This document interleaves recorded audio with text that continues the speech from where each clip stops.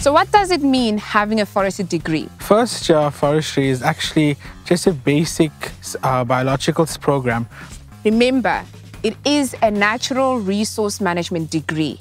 That means you can explore other avenues within the agricultural industry. Moving on to our second year, it's where we actually go ahead and specialize more in applied sciences such as soil sciences and biometry. Everybody speaks of your physical science or your bios and your biologies and your engineering, and they don't see the importance of forestry and agriculture when it is growing tremendously at this point, and why not take advantage of it? Going on to our third year where we go in depth in forest disciplines such as forest management, forest ecosystems, forest engineering. And in all these courses, we do have a vacation work where we actually learn what we do in class and go and visualize it in the field.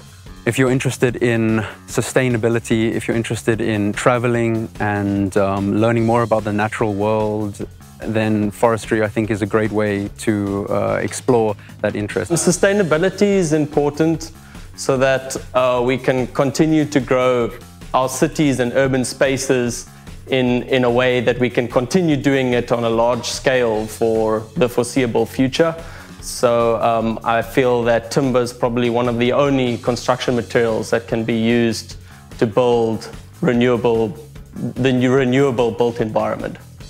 I came from an undergraduate degree in soil science into a master's in forestry, and it was I just got the opportunity from one of the lecturers. They mentioned that there was a project in forestry that was also available, and then I went to speak to a supervisor at forestry, and the project was just extremely interesting, and it involved a lot of travel. I came from Zimbabwe, where I did my undergraduate studies before I came here to Stellenbosch University for my postgraduate studies.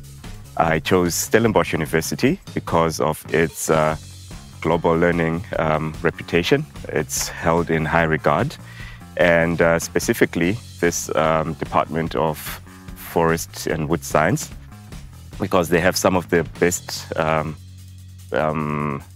lecturers and researchers in Africa.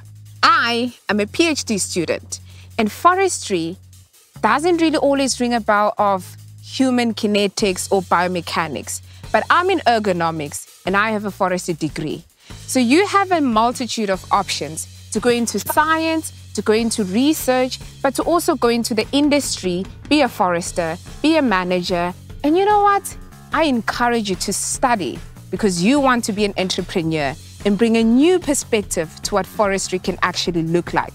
Agri-science is the future. We are affiliated with the International Forestry Students Association. Stellenbosch has a lot to offer, especially if you're adventurous and outdoor type of person. I'd like to majorly encourage you to enter this space with an open mind. Think of it as a new adventure to a chapter of your life where you get to explore your potential, what you are truly passionate about, and most importantly, what you can do in forestry and bring to the world of forestry for the rest of the world. Because I am pretty sure that here you get to explore that. It's a matter of taking that challenge on.